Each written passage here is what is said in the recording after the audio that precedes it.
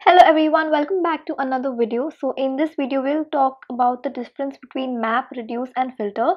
So let's begin with map function. So the syntax for map function is like this. So it has two parameters.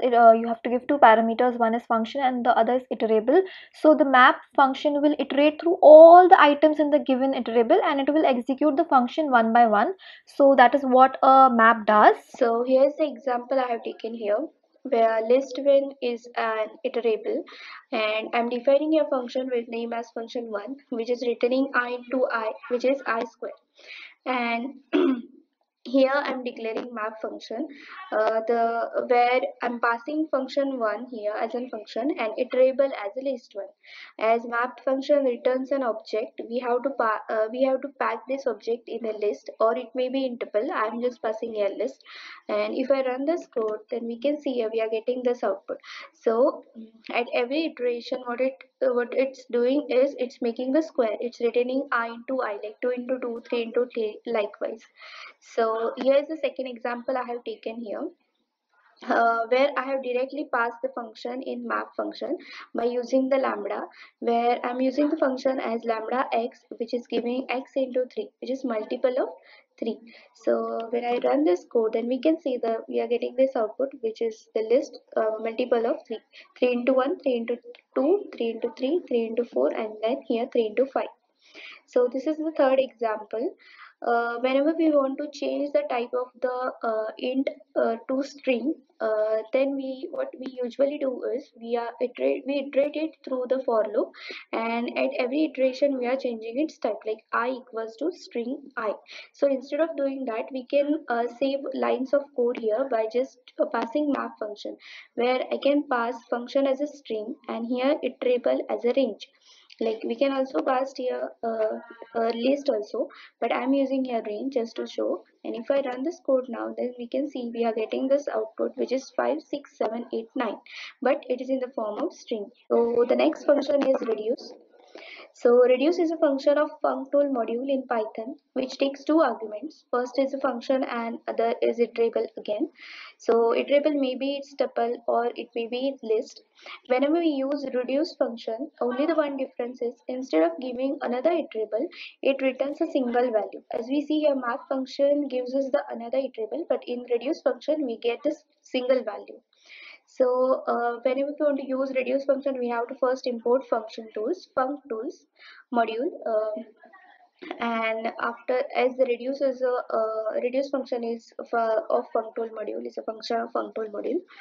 So then again I'm declaring here function which is x comma y, which is returning x plus y, and I'm declaring reduce function here as a num functool dot reduce, where I'm passing the function add and giving iterable as range 4 to 8.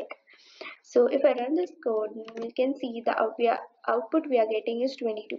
So the one main concept here is whenever the first call goes to the function, the output of the first call comes as an first argument to the reduce function.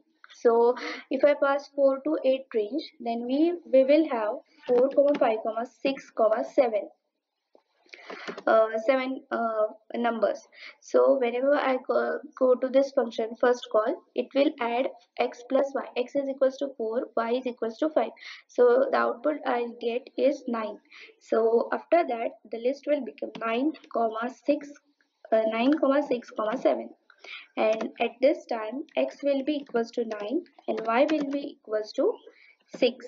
So the output we will getting is 9 plus 6 is 15. So now the list will become 15 comma 7, and at this time x will become 15 and y will become as 7.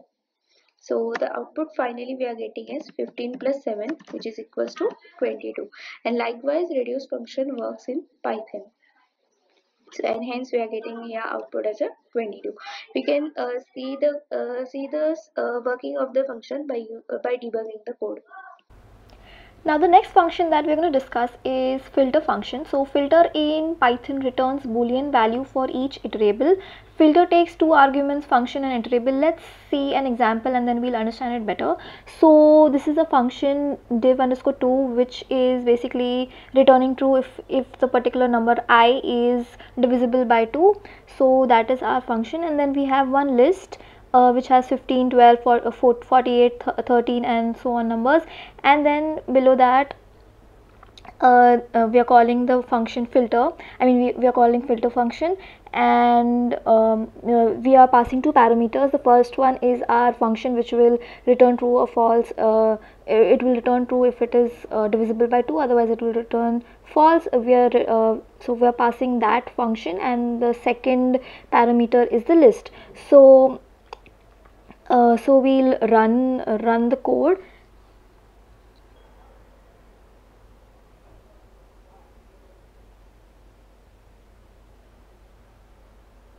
And this is the output. So as you can see, the output is 12, 48, 100, 18, 32, basically all the numbers that are divisible by 2. So what it is exactly doing is, it will one by one iterate through the entire list, and then it will check in the given function. So it will check in div underscore 2. So if 15 is divisible by 2, no, so it will return false, so that value will not be printed. Then the next is 12. So 12 is divisible by 2, yes, so 12 will come in the output. So like this, only the numbers that are returning true will be printed. So this is how the filter function works. So this is what a filter function does.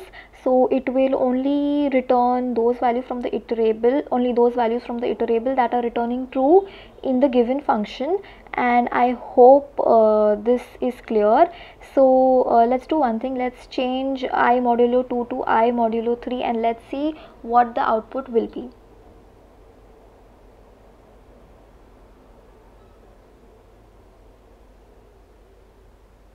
And now as you can see the output, only those numbers from the list are printed that are divisible by 3.